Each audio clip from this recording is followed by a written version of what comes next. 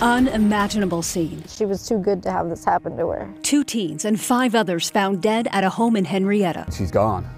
They're all gone. Tonight, the investigation and questions about why the suspected killer was even out of prison. There's no reason why these monsters should be let loose to harm innocent children. And that is where we begin at 6. Tonight, we are learning 2 of those teen girls who were killed were at the home for a sleepover. And family members say they've now been told the killer planned the murders. Family members of Brittany Brewer and Ivy Webster also say the alleged killer wanted to invite more girls over for the slumber party. Tonight, they're talking to News 4's Kaylee Olivas. She's in Henrietta with the latest. All 7 of those people have now been identified by loved ones. 5 of those found on this Henrietta property Monday afternoon were kids between the ages of 13 and 17. Their families say now they want answers. They also feel like the justice system has failed them, that this crime could have easily been prevented.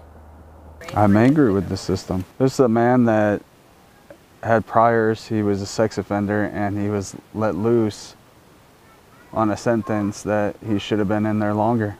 39-year-old Jesse McFadden pled guilty to first-degree rape and grand larceny in 2003. He was sentenced to 28 years in prison, but was released early. While behind bars, he was also caught with a cell phone he used to send naked pictures to a minor. He was supposed to be in court Monday morning for that, but never showed up.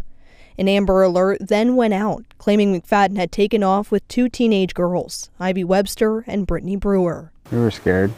We just wanted to get our girl back. And then came the conversation no parent wants to ever have. She's gone. They're all gone. And I'm like, you're joking. He's like, no, they're gone. The family says among the 7 bodies found were McFadden, his wife of less than a year, and his 3 stepkids. He wants to kill himself. Fine, kill yourself. But why do a senseless act of killing everybody else? The Webster family also sharing grim details of what law enforcement has told them so far. I know he planned it. I found that out yesterday. He planned the whole thing. He was angry at the world and he didn't care who he hurt. I found out there was other girls that he wanted to have come too.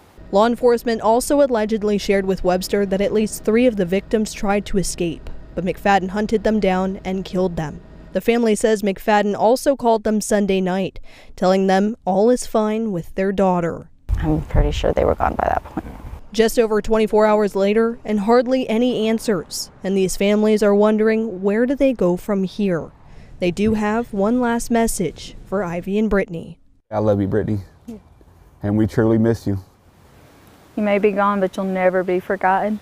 You're always in our hearts. She was too good to have this happen to her. In Henrietta, Kaylee Olivas, Oklahoma's News 4. All right, Kaylee, thank you. Brittany's family is planning to have a car wash benefit this Saturday.